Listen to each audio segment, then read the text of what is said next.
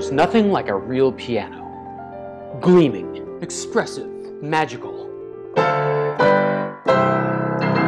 Actually, there is now something like a real piano. It's Yamaha's AvantGrand hybrid pianos. Same wooden keys, same hammers, but they strike sensors instead of strings, which means you never have to tune them. You can turn the volume down so you don't disturb the neighbors. They're perfect for practicing because they feel just like real pianos. Trouble is, these hybrid pianos cost about the same as real ones. Introducing the AvantGrand NU1, $4,500. It's the first hybrid that's actually less expensive than a real piano. It still looks exactly like a real piano.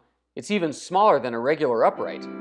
It still feels exactly like a real piano. Different sounds.